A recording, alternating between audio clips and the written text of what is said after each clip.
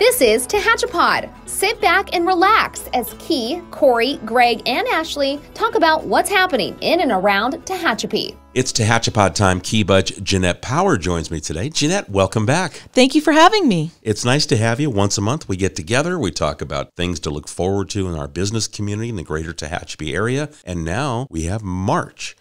My gosh, I can't believe what happened. The calendar pages keep flipping by. March is here, and that means spring, and we've got summer around the corner. But in March, what's going on in our business world? Well, at the Chamber of Commerce, we have a lunch and learn on March 15th. That's going to be held at the Remax on Tehachapi Boulevard from 12 to 1. We have limited spaces, so if you are interested, let me know. Noah Hall with Tehachapi News is going to teach us a class on Google Analytics, the basics, and he'll be able to field questions as well. And Google Analytics, you and I were talking about this not too long ago, about how Google Analytics can help you figure out the best way to market, how to use your time more wisely, how to grow your business. And so there's a lot of mystery and intrigue about Google Analytics, and I'm really excited about that. So it tells a story. That's one thing that you're able to, when you dive into numbers, data, you start to look and see what works, why it works, what time it works. Those different things are all important as a part of a marketing plan, I would think, for a small business. Well, and when you're a small business, you have to work smarter, not harder. So if you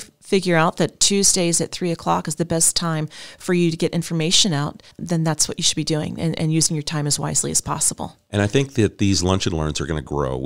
Corey and myself were the hosts for the first one that you threw last month, and I thought it was very well attended. There was great back and forth Q&A, and hopefully those that attended, we had between 20 and 25 people attending, came away with something, or that opened their eyes to something new that we had to share. Well, and what was great was, Yvette over at Kelsey's, did a live post right there at the event, and she had never done it before. And she was, there's no better way to get into this than just do it now. And if I can't figure it out, then I've got people here to help me figure it out. But that was so smart. Wasn't it though? I think that event alone got 860 likes and follows on Facebook and share, and I don't know how many shares, but that was one of our bigger events. And that tells me that we're on the right track and that I need to continue asking the businesses what they would like to learn about. But yeah, we're excited about Google Analytics, and it's going to help you figure out the best time to post on social media and how to look like. I use Eventbrite for our scheduling, and I go on the backside of Eventbrite and see when are most of these tickets purchased and what does that relate to either my social media post or my emails, which is the best way to communicate to my public. And so it helps me be more efficient and also get a clear message to people who are interested in these classes. Okay, so let's share the information one more time about Lunch and Learn. It was, you say, March 15th? It is March 15th. 12 to 1, and it's being held at Remax. Every lunch and learn's at a different location so that we can also bring people through business doors, right? And Noah Hall from Tehachapi News is teaching that. If you're interested, you need to email me at chamber@tehachapi.com. And where's the Remax office? That is 1001 Tehachapi Boulevard. It's right next to Big Papa's on the corner of Tucker and Tehachapi. Okay, perfect. And then after that, March 16th, one of our new businesses here in town is opening their doors. She is so excited. Rosemary Powell is opening up Joyful Life Hypnotherapy. I sat with her for about an hour and learned about the process of hypnotherapy, and it's really fascinating and interesting how your mind works and how you can resolve issues and move forward. It's not counseling, it's therapy. It's fantastic. Her ribbon cutting is at 4 o'clock on March 16th. That's Thursday, and she's going to have a charcuterie board and tons of raffle prizes, and she is so excited, and she's fantastic. You should just come and meet her and support her business if you can. I've heard about, she's been at the EDC meetings, and I know that there's been some word that got back to me that she would love to share what she does here on a podcast. So I think we're going to invite her on. One thing that, in talking with Greg, is that we want to feature our small businesses on the show and start to highlight our small business owners. So I'm going to share that with you, because you're in touch with our small businesses on a daily basis. So that's something that we're going to start doing. We want to start bringing them in, and can't get to everybody, but we want to get to as many as we can and just highlight, hey, what is your business? And let's introduce you to the community. Last year we had Hydrochrome receive Small Business of the Year he chromes the Oscars for the Oscar ceremony. He chromed, I think, a 5 or 6 foot statue. He is tremendously, I can't say his name, it's a Scandinavian, so he goes by Diesel. We have so many unique and phenomenal businesses that people aren't aware of. So I'll make a list and I'll get it to you by the end of today. Excellent. Okay, perfect. Yeah. See, and that's the reason why we have these conversations. Because what we can do to help promote local Tehachapi business is what we want to do. It starts here with the Chamber of Commerce, the relationship that we have here at the City of Tehachapi. We start talking and we start realizing we have things that we can share and collaborate on. So fantastic. Count me in. Okay, perfect. And then in March 21st, we have Kern County Sheriff Donnie Youngblood speaking about what's going on. And I've kind of let the floor be his as far as what he's going to speak about. And then we're going to have about a 10-minute question and answer session. We just kind of, I know we're very concerned about crime. And here in Tehachapi, we're tremendously safe and we're very blessed to be in this community. We need to know what our neighbors are experiencing and how things are being processed or not processed. And we need to understand what's going on. I'd rather hear it from the horse's mouth, so to speak, and find out what's going on, what we need to do, what we need to be aware of. Yeah, and I know with the last luncheon, our county supervisor, Zach Scribner, was there, and he talked about Measure K and what that means. And I think, and he talked about public safety, and a lot of those funds are going to make sure they're taking care of the essential services and public safety. So Sheriff Youngblood probably can expand upon that. That's and right. What that impact of the Measure K revenue will do for the county, and does that translate to Tehachapi, the greater Tehachapi, the unincorporated area that he patrols. So yeah, that's timing of having him here is perfect. Well, thank you. We last year at the end of the year, we as a board sat down and discussed what are the key issues that we're hearing from specifically our small businesses. Our small businesses, they're kind of the glue that holds our community together. Right. So we need to make sure that they're as strong as possible. And so we made a list of what we were hearing, how often we were hearing it. We created a list of criteria, and then we looked for availability. So we were very fortunate. The city always kicks us off every year, which is fantastic because, you guys give a good fiscal evaluation about the health and general economic health of the community and what you're going to be doing that next year. And then Sheriff Youngblood and Zach Scrivener. And then we've got more speakers. We've got a couple in there that are just purely educational. We've got Niels Larson. He is the head test pilot for NASA, and he's going to talk about the X-59 project, which is the largest aviation project NASA's done in like 20 years. And he's going to be hopefully the pilot to fly it. We'll see. There's 3 of them, but that's interesting because we're very much dependent upon aerospace in our community as well. So we need to understand how we can support the aerospace community. Yeah, and we've got Assemblyman Fong coming, and we've got lots of good speakers this year. I'm really excited, and hopefully we'll be able to interview the new replacement for Chief Kroger whenever that is found. And how can people get their tickets? So the tickets for the luncheon, you can go on Eventbrite and make a reservation and pay online, and just show up and you'll be on the guest list. Very good. I know last time you had a lot of people kind of come at the last minute, and then it creates a little bit of anxiety, I'm sure. It does. So we had 15 people who showed up without tickets. The weather was terrible. We had 10 cancellations. And so we tried to make room for everybody, but we're going to have to at some point draw the line and say, it's just a matter of the fire marshal only allows 100 people in that space. There's only so much space. That's right. If there's not a chair, I can't accommodate you, but we do our best. But yeah, I think we had 100 people at the last luncheon. And positive feedback, too. I think, thank you. Supervisor Scrivener did a great job of talking about the message of the county and what it means here to the unincorporated greater Tehachapi area. Well, and Big Papa's does a great job. I mean, we serve 100 people in 15 minutes. Right. And the food's always delicious. It's always ready. It's a fantastic experience, and it's also a great networking opportunity as well. Yes, it is. Okay, do we have anything else to look forward to? Tehachapi's Finest in April 21st. That's where we celebrate the Small Business, Large Business, Citizen of the Year, and Nonprofit of the Year. And our Citizen of the Year is Dal Bunn. Small Business is Canine Creek. Large Business is BH&E. And then our nonprofit is the Tehachapi Warriors Booster Club, which raised like $100,000 all for equipment and training and education for our athletes here in this community. Or the school system. That's impressive.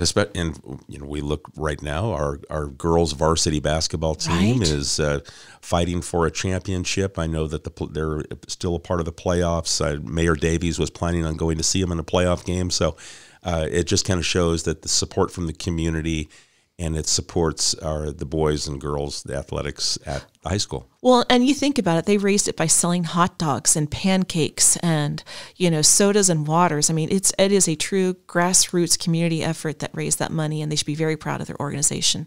So we're looking forward to celebrating what these people represent and how hard they work and what they contribute to the community. It's not just a business, it's a business that cares and gives and contributes to the overall health of our community. So I'm excited to celebrate it. That's the fiber of Tehachapi. You look at these people, how hard they work, and it's across the board. I mean, these 4 different groups that you've mentioned, or 5 different groups, and it just shows so much about who we are and our identity, and the fact that you're able to highlight that each year.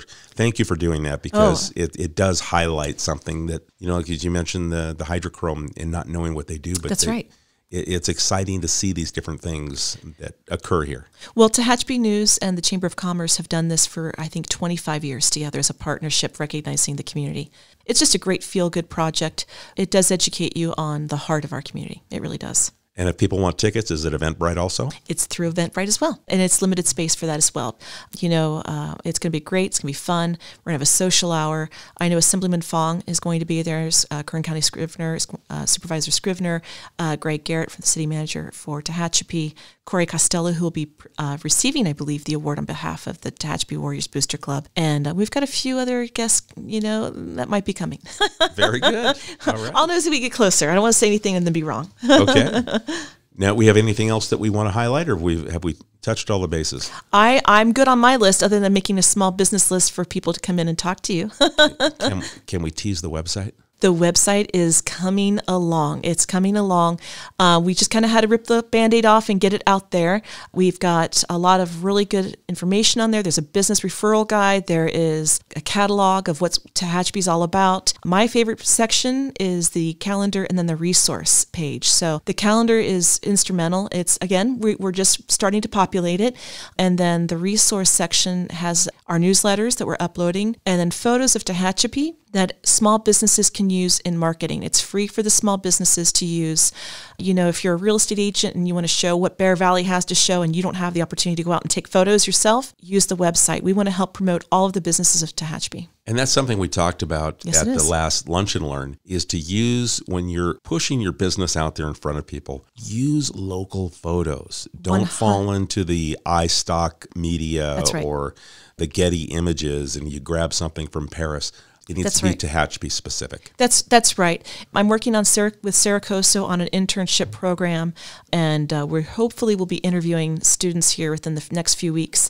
But one of their projects is to help create stock photos for the Photo Vault. That's photos of people drinking coffee at our local bakeries and coffee shops. It's people walking their dogs. We have a whole list of things that represent Tehachapi. The farmers market, that's a great event. Our apple farms, picking apples and all of that. So this is going to be a full year of developing photos that are representation of the entire community. That way, but it's true, when people look at marketing, they know that's Tehachapi. Right. They know that, oh yeah, I know that cafe. I can tell by the lighting. I can tell by the tabletops. I recognize that marble top bar. That's P-Dubs. I recognize this. I recognize that.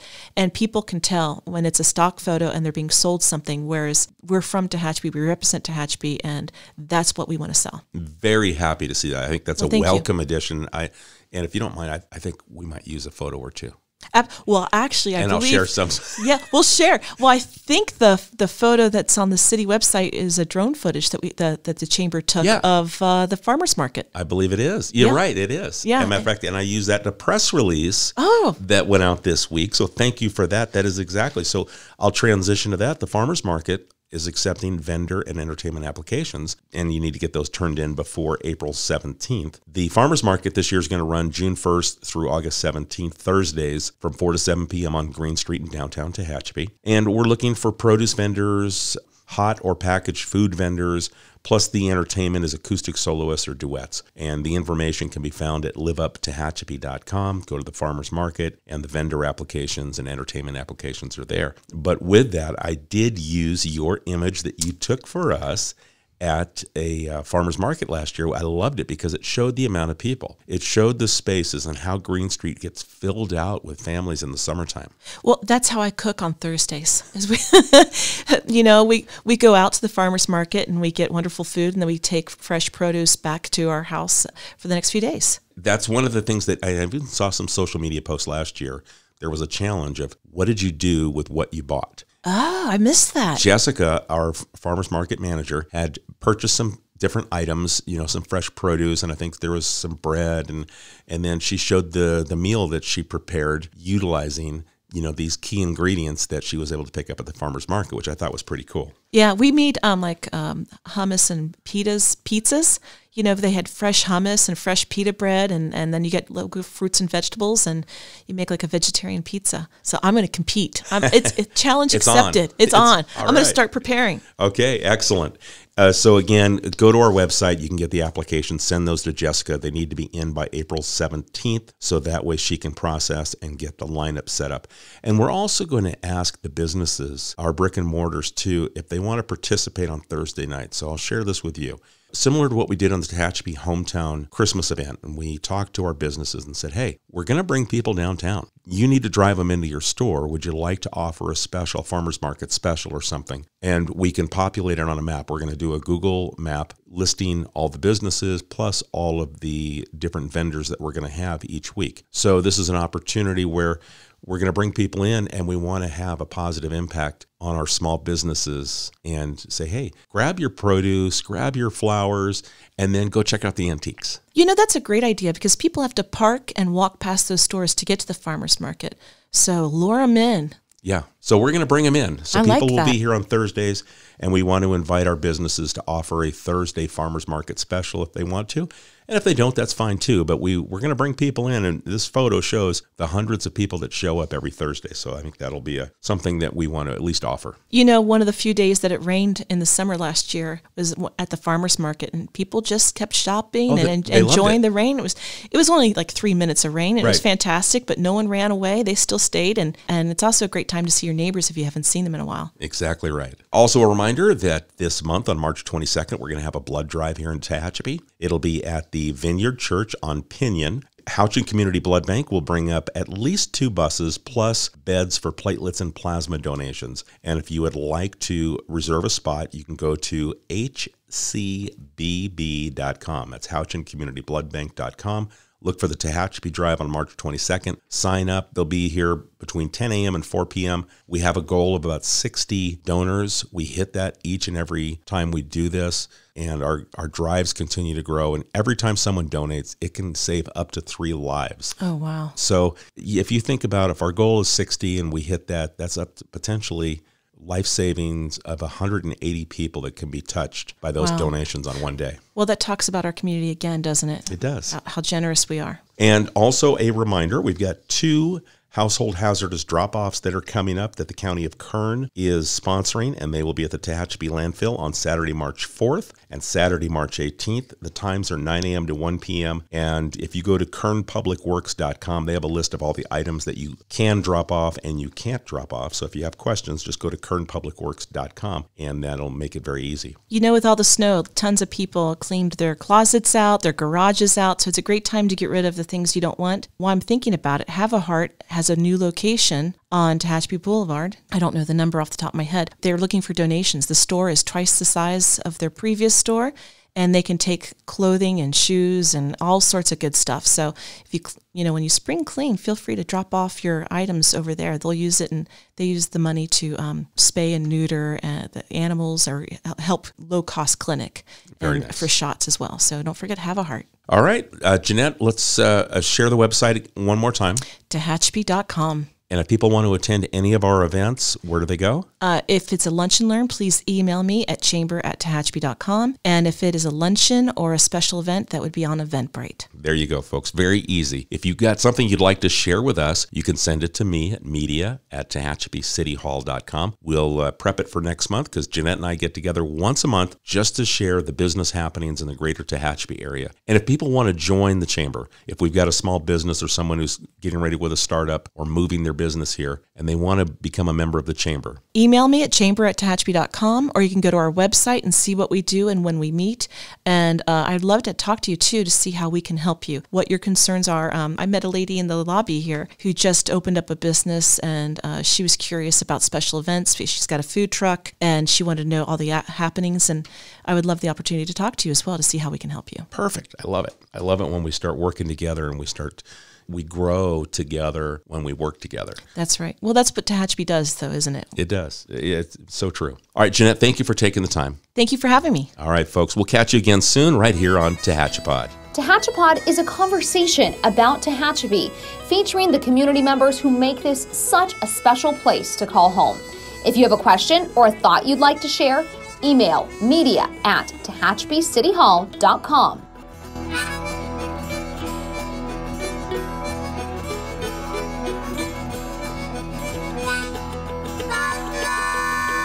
Thank you to Gary Mazzola for sharing his song, This is Tehachapi.